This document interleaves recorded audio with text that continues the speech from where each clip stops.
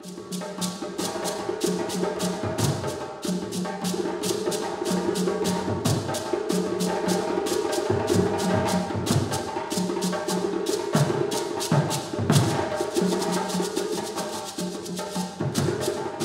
you dance, the audience must see the rhythm in your body. They must see the rhythm. The drummer's role is to make the dancer absorb what they hear, keep the rhythm going. If you can walk, you can dance. If you can talk, you can sing. That's it.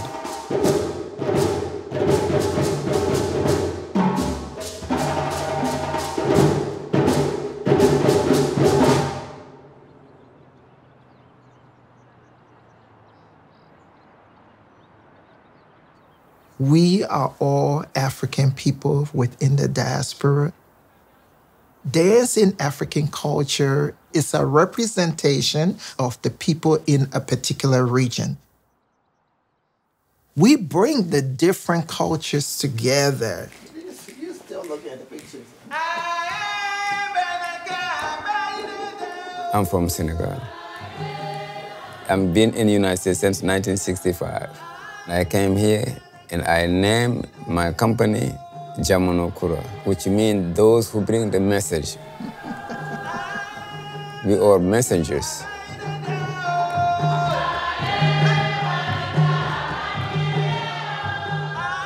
I grew up in Monrovia, Liberia. I came to the United States for school.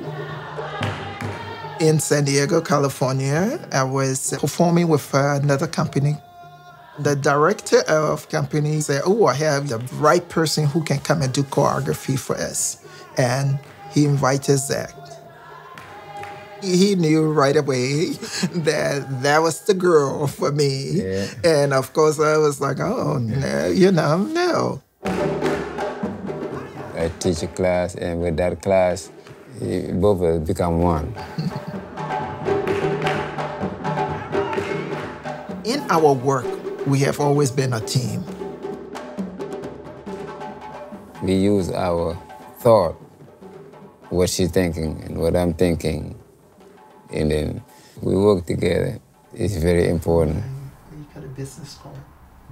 Before Jamono Kura was formed, as far as African dance, it really wasn't in the Bay Area. No. They were on the East Coast, Yeah. like New York. Yeah. It wasn't that known. We made it known.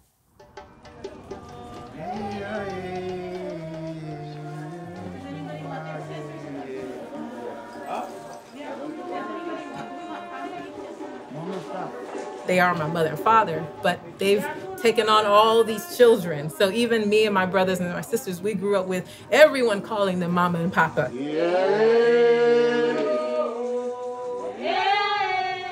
I have been dancing with Mama Naomi since high school, almost 30 years.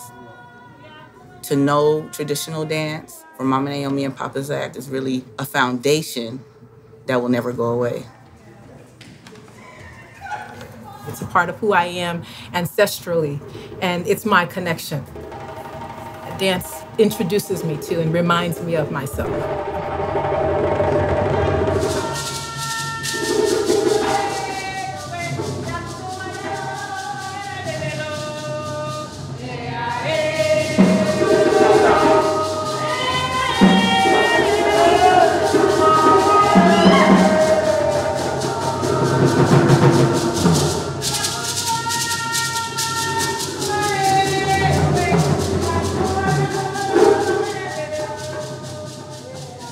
To invite other people in from different backgrounds and just root the traditional culture within us.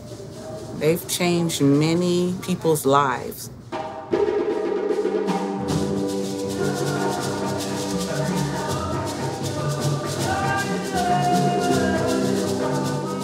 Today, everywhere you go throughout the United States, people are doing African dance.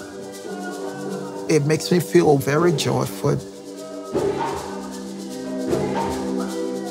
At some point, for tradition to live, you must pass it on.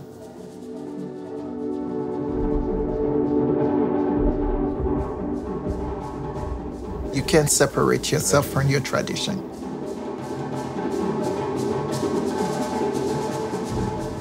Each new generation is a revolt against the preceding one. The tradition is already there. You just have to keep on building it.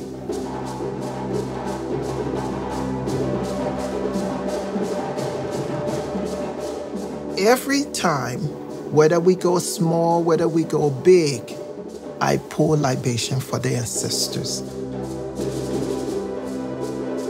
We walk in the footsteps of giants.